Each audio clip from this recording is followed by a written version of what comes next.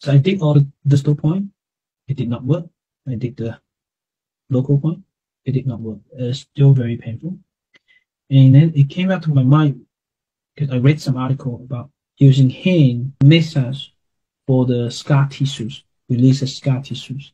So, but I don't know how. I did not know how to do it. So the article was in Taiwan. And one of the doctors in Taiwan said, well, a patient who have surgery, there's a scar tissue in the tummy, the female, and then develop pain in the shoulder. Even morphine did not, in the hospital, they give it morphine. It did not stop the pain. So the female patient went to him and he did some massage on the scar tissue and the pain's gone. So that was the idea. And I said, wow, that is, because the patient had a spinal fusion in Singapore, I think it was 10 years ago. And I said, well, I've tried everything. Why don't I put some needle under the scar tissue? Superficial. So there's a scar tissue and put needle underneath, another needle underneath, and a bunch of needle in here. I put needle on there, and once I finish the needle, and the pain's gone.